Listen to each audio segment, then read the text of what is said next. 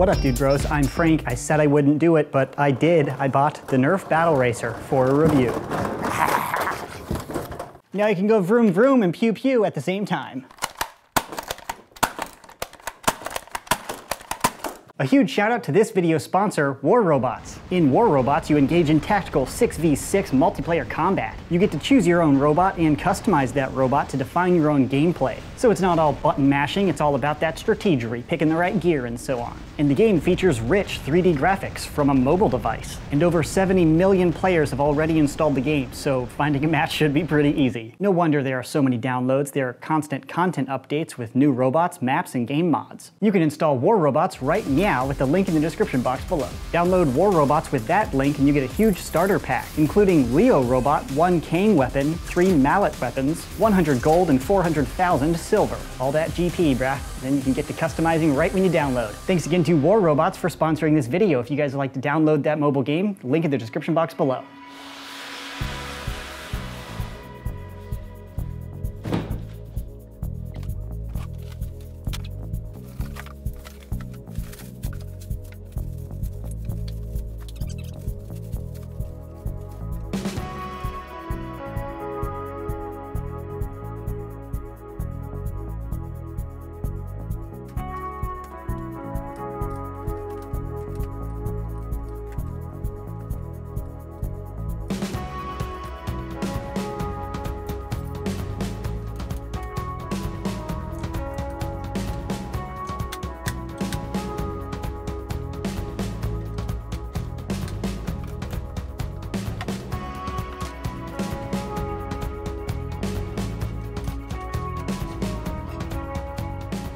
Now onto the review of this War Robot. The Nerf Battle Racer is not new by any means. I'm very late on this review. And when it launched, I actually initially said I would not buy this product because I think it's just ridiculous. And I still do think it's ridiculous, but I have a cool mod, like a Nerf tank kind of idea, that I'm gonna use this as the platform to build on top of. So I'm gonna review it anyways in case anybody was curious about this product. So the Nerf Battle Racer retails for about $200 US, which is super expensive for like a Nerf blaster product, but it's sort of in line with other pedal carts of a similar form factor. While it's ballpark close, there is a distinct markup from this product compared to other ones of equal quality. So you're paying a little extra for the Nerf logos and the little Nerf features. If you're just after a pedal cart like this and you don't care about Nerf or Nerf blasters, you can save a little bit of money by buying a cheaper one that's not branded with Nerf. Also worth pointing out, there's an advertised age range of 4 to 10 years of age. I typically complain when a blaster grip is too small and I say these aren't just for kids, adults use them. This openly says 4 to 10 years old, so I can't really complain that it's a smaller product. Something that is suitable for me, I'm an adult, I'm over 6'3" in height, would not be suitable for a 5-year-old. It would just be way too big, perhaps too heavy for their little legs to propel. So I totally understand why it's this size, so I don't want to harp on the size too much. Although I understand it's quite comical to see somebody of my size driving this little thing around. Need to make that note clear because this review is guided towards the smaller, younger Nerfers. Okay, so the overview of this product. It's a pedal cart, so you can pedal it, and it's a cart. Hence, pedal cart. It's not a motorcycle. It has 4 wheels, so it's way more stable. A bike or a scooter would be pretty cool, but if you just wanted to kind of park, or if you wanted to focus more on shooting as you're traveling, this, I mean, it's much harder to fall off or crash with this. You can still totally crash it, and I've crashed it.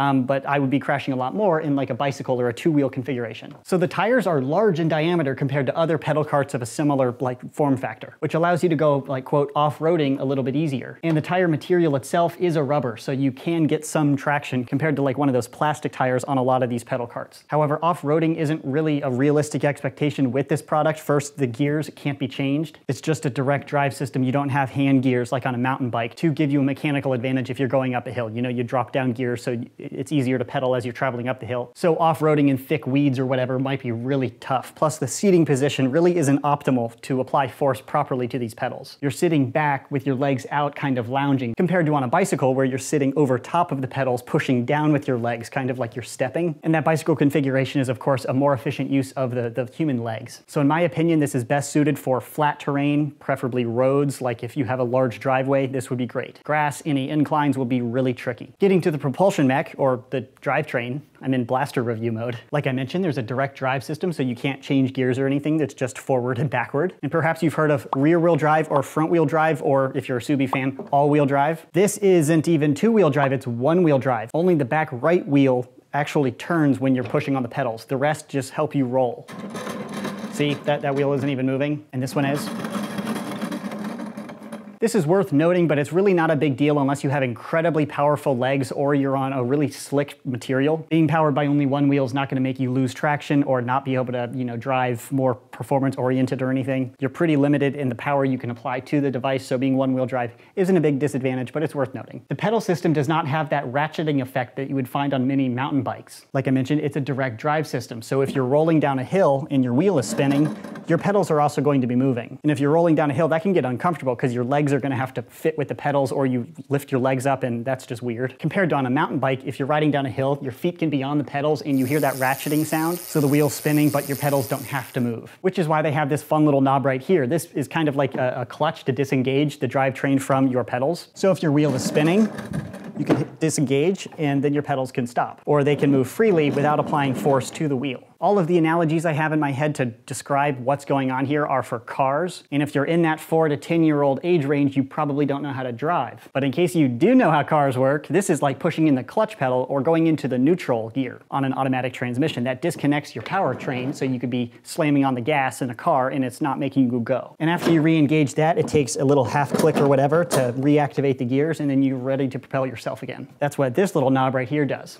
This one is the handbrake, or the only brake in this vehicle. It doesn't have any brakes down by the feet here. It doesn't have the hand brakes like on a bicycle. This is how you stop. So to stop, you pull up on this handle. They don't hide anything, so it's really easy to see what's going on here. When you pull up on this knob, it pushes this little brake pad into the wheel, which slows or stops the wheel depending on how hard you pull on it. This handbrake will work whether or not your clutch is engaged because it's directly impacting your tire. So that's enough on the drivetrain. Probably got a little too detailed on that. Up top, we have the steering wheel. This works how most steering wheels work. The turning radius is not as good as I was hoping for. If you're using it in its intended habitat of outside, like on your driveway or on a closed street, in that application, the turning radius is probably fine. When I'm driving around my living room, I would like a little bit more maneuverability. But if you're in that intended age range of 4 to 10, you probably don't own your living room. You're probably living with your parents, and they probably don't want you driving this thing in there anyways. But I don't want to get my wheels all dirty, so my testing outside was fairly limited after I swept, and I used my leaf blower to clear off all the dust. So that is that. Now to the seat. Now the chair is completely plastic, which makes it a little uncomfortable, but more weatherproof. This is totally an outdoor toy, so if they had a cushion or something and it was raining, or you sprayed it with a hose or something, that'd be annoying. So plastic, I totally get it, but it's not the most comfortable choice. But let's get real. You're buying this because you want to go vroom vroom and pew pew at the same time, so the comfort of your butt probably isn't a priority. It's all about killing those zombies with your Nerf blasters, bros. And the seat is adjustable. It has 3 positions. It's not quite as adjustable as the box makes it seem. And being a pedal cart, the distance between your butt and the pedals is pretty important, so you want to be able to scoot the chair up a little bit if you're shorter, and you need that advantage to actually reach the pedals. Built into the chair, we have 2 cup holders, or little cubby areas. They aren't deep enough or even circular, so cup holder's probably the wrong word. If you have a thinner can like a Red Bull, that will fit. Otherwise, you can leave darts in there. But it is a pretty shallow little cubby, so you might lose those darts if you're driving, or at least if you're driving like I drive, like hardcore parkour style, crashing into stuff and trying to do e-brake turns, bro, like drifting style. That's a solid segue to what makes this a Nerfy cart. So that's the first actual Nerf feature that I've mentioned, like being helpful in a Nerf battle. Other than the Nerf logos all over the place, what else makes it Nerfy? So first, you have the little cup holder or dart holder. On the back of the seat, you have these 2 little rings that you can fit barrels through to hold 2 blasters in the back here. More Nerfy features up in the front hood here. You have some dart storage. Realistically speaking, it's not the most practical, but I think it looks cool and, Tacti-Cool. Not practical, but Tacti-Cool. As a magazine user, when I see these little dart rings, I like to put darts in them just for cosmetic reasons. It looks cool. Then also up on the hood here, you have 2 little blaster cubbies. It's not just a shelf. It is more specifically designed for a Nerf blaster than a simple shelf, so it does feel more Nerfy than a normal pedal cart. And it's great to put the handle in the rear hole and then the magazine in the front hole like this. 2 issues I encountered: blasters like the Rapid Strike with the magazine release right here. The magazine release will rest on the plastic, which, activates that, so your magazine will drop out on accident. Also, I have the 18-round stick mag in there right now, and as you're pedaling, you can bang into the magazine, which is annoying. It'll slow you down, and it's just obnoxious. And if you bump the magazine release, impacting the mag, it's guaranteed to drop out. But it works just fine with 12-round mags. The 18-round stick mag is pretty long. And if the blaster you want to store up here isn't like a handle magazine just like that to fit into the holes, these little slots are kind of diverse enough to fit different types of blasters just by adding friction and kind of catch points on blasters. I tried with a wide range of my Nerf blasters, and I could fit all sorts of blasters up here, and as long as they're thin enough to fit into the hole, you could fit quite a few back here as well. But I had a few that were too thin that wouldn't catch on the handle, so they would just like drop through. But I was able to configure most of my blasters to one of these two storage areas. And that's really it for the Nerfy features. 2 blasters back here, 2 blaster mounts up here, some dart storage, and some dart holders, cup holders. Those are the practical, usable features other than, of course, the Nerf logos, which are all over the place. I believe this is one of those licensed products that somebody said, hey, I can build this awesome cart, let's get Nerf to sign on so we can put the Nerf logo all over the place. Because Nerf is all over the place. I applied the decals where it was recommended by the little decal list, but you have it burned into the chair, you have it multiple times on the main drivetrain, on the steering wheel, the stickers all over. There's Nerf everywhere. And the colors are pretty Nerfy with the nice use of orange. Getting every little ounce of that licensing right out of that contract. So let's see this blaster out on the firing range in the chronograph. I'm on autopilot, man. Review mode. Review mode is one of the settings in my firmware. Driving demo activated. Let's go.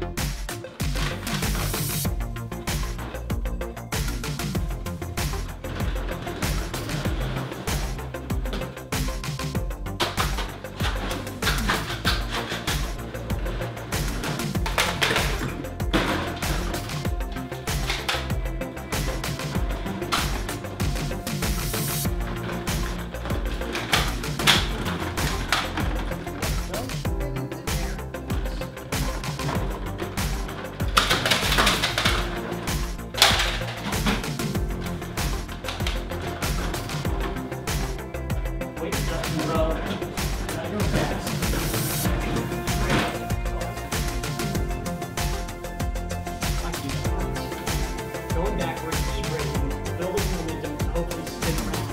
Take a 180 turn on a skateboard.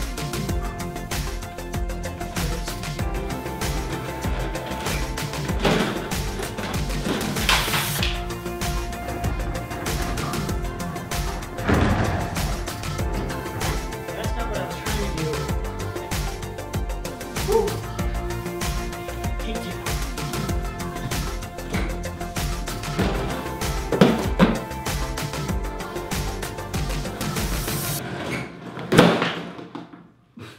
The kid on the box doesn't have a helmet on. I've suggested if you're gonna do some parkour like that, wear a helmet. Okay, 0 to 60 test. I'm just gonna try to get to the wall as quickly as I can.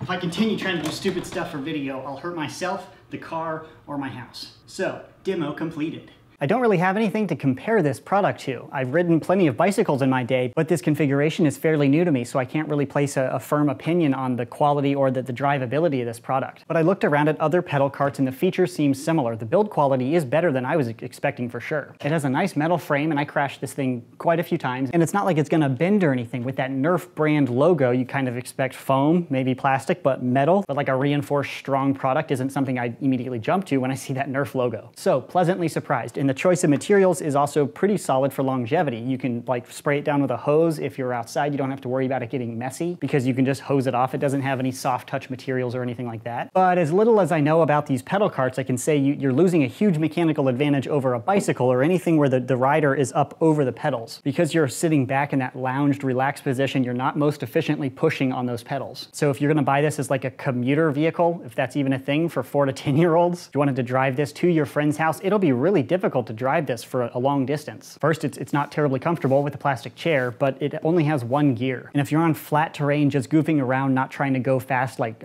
commuting, that's probably not an issue. But if you have a hill and you're trying to go up a hill, you're gonna have a bad time, bro, or you're gonna have a good exercise day. And that's if you're buying it as an exercise device, it might be effective for that. But there are pedal carts just like this with a simple drive system without this clutch release, and that would be seriously annoying. So I do really like that they included that clutch. So if you are riding down a hill, your feet don't like completely get all screwed up. A few minor gripes: the plastic chair is pretty uncomfortable. Bicycles have soft foam seats that have like a waterproof cover. They could probably have done one of those, but they didn't. So it's plastic, and it's not terribly comfortable. And there is no active suspension in this, so if you run over like a rock or a bump, there's nothing to absorb that shock other than your bootay on plastic, which is not comfortable. And regarding the seat is technically adjustable because you can take out these bolts and then move it, but it's not quite as easily adjustable as I was expecting out of a kid's toy. Instead of two siblings sharing this, one happens to be taller than the other, quickly shifting the chair back and forth. This seems more designed to fit one person. After they buy it, they set it to their own distance and then they just leave it there. It's not really as quick as I was expecting. And back when I was between 4 and 10 years old, I totally would have lost one of those nuts, and then you can't keep the chair on the thing, and then you can't sit on it and you can't drive it and you ruin it. And that's a bad time. So that's my opinion on the product as a pedal cart itself. Now, as a Nerfing pedal cart, it does pretty much what I was expecting. I mean, it's kind of gimmicky. It's not really optimized for a Nerf battle. With the drive system and the suboptimal seating position, as I mentioned, it's hard to get this up to speed quickly. So if somebody's on foot running,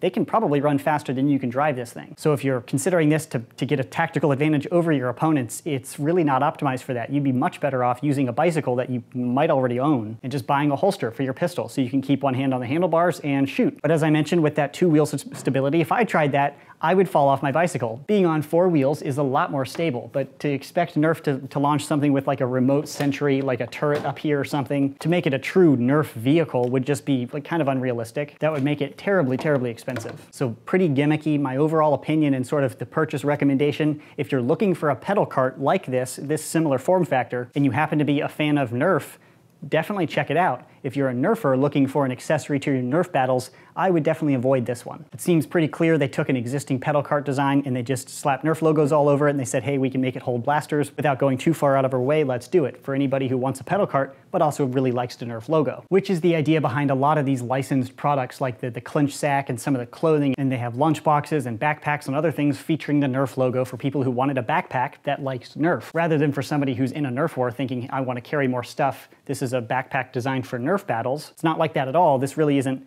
as optimized for a Nerf battle as you might expect. So you're paying a little bit more than other pedal carts without the Nerf logo for this product with similar performance as those products with the Nerf logo. If you don't care at all about Nerf, this doesn't offer any features that other pedal carts don't on the market at a lower price point, so check those ones out instead. But this is not a pedal cart channel, so I'm not going to review any of those. Hopefully my usage and demo video kind of covers what you wanted to see. My opinion on this type of product isn't terribly helpful. And just to remind any of my regular viewers, this review is guided towards the intended market of this product, 4 to 10, or realistically 4 to 15 years old. You can get a bigger body than a 10-year-old in here. I'm about 6'4", and I fit technically, not really comfortably, but I fit and I could do it. So anybody under 5'8" would be not comfortable, that's a strong word for it, but they would fit reasonably well. But I'm starting to repeat myself all over the place, so that concludes this video review. If you're interested in purchasing the Nerf Battle Racer, I'll leave a purchase link in the description box below. That concludes this review. Thanks so much for watching, and as always, bros, stay Tacti-Cool.